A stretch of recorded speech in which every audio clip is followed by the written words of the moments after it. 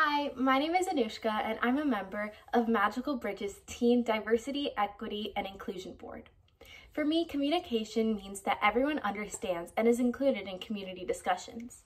No matter how many forms of communication need to be used, it's important that everyone is included and is able to share their thoughts and opinions. Communication goes both ways. Every individual needs to be able to both listen and understand and also voice their thoughts. There are so many forms of communication in the world, and when we are interacting with someone, it's important that we all try to make sure that we are communicating in a way that is comfortable for everyone. Whether that means speaking, writing, showing photos, or even just flashing a smile, communication comes in so many different forms that we all need to be conscious and deliberate in how we communicate.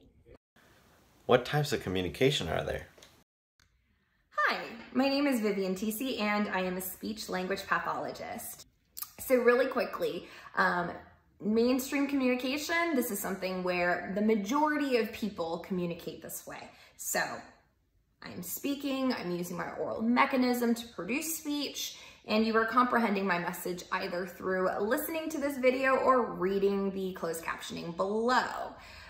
When somebody is not able to produce clear speech for people to understand them, they might have to communicate through alternate means. So some communicators might repair their communication breakdowns through gesturing. They might carry a notebook with them to jot down a message. They might use yes or no answers to let you know that you've misunderstood them and try it again. Other times you will see people communicate through pictures. They might be individual pictures that they might give you to show you what they want or need.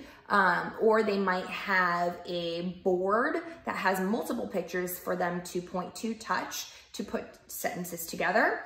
And you might see some high-tech communication devices where it's a computerized, either tablet, iPad, some sort of little computer that is mobile and portable for them to carry around, and it'll have a program for them to touch different buttons to produce sentences or have a keyboard on there to type out their different sentences.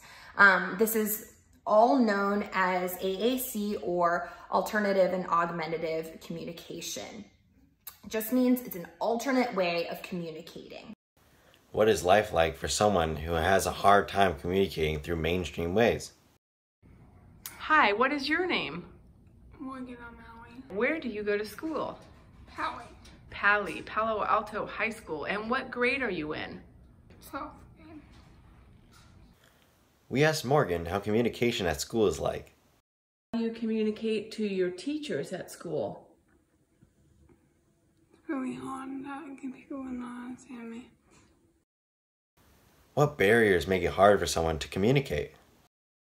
One big barrier is that the community, us out here in the mainstream world, we're not well educated on how to be better listeners and support communication partners for people who are not mainstream speakers. And by knowing that these barriers exist, we can start thinking about how we can make our mainstream world a little bit more welcoming for people who communicate in different ways. Here's an example of what you shouldn't do. May I take your order? Yes. What would you like? Huh? I can't hear you. Can you speak up? I don't understand what you're saying. I just don't know what you want. So what can you do? Hi, my name is Joshua and I'm part of Magical Bridges Teen Diversity, Equity, and Inclusion Board. The first thing I want to mention is that when communicating with someone, it's important not to create an unsafe or aggressive environment. As seen in the previous clip, all that does is cause the person you're communicating with anxiety. It's important to always keep the other person's way of communication in mind. For restaurants and stores, it's important to have visuals that can assist people on ordering food or shopping. When communicating, it's important to have a calm voice and remember that just because someone communicates differently doesn't mean you shouldn't treat them with respect. Now here's what you should do. Welcome to Starbucks. May I take your order? Yes. What would you like? Oh, we have a picture for you to choose from. What would you like? A cookie. Okay, great. I will get that for you. So what can we do at home to support communication? Now that more places are opening up, new policies are being enforced to remain safe from COVID-19. We need to make sure that communication policies are also enforced with the reopening, so that restaurants and businesses are including people with different abilities. As an individual, make sure that the communication format you're using is understood by everyone. If someone feels uncomfortable or unsure with a form of communication, try something else.